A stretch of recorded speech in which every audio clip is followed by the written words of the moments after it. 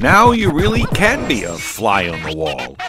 Scientists in the journal Nature reported this week that they have created a tiny compound camera that mimics the perspective of a small insect with 180 microlenses and a 160-degree field of vision.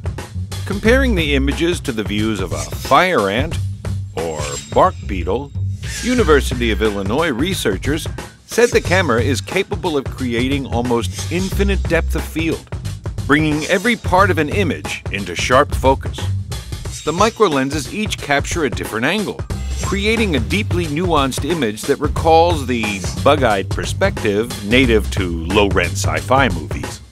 The researchers picture surgical uses for the camera or possible surveillance applications.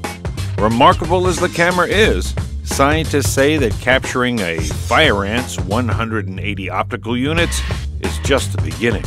The ultimate goal is to replicate the visions of a dragonfly, which eyes its unlucky prey with 28,000 corneal lenses.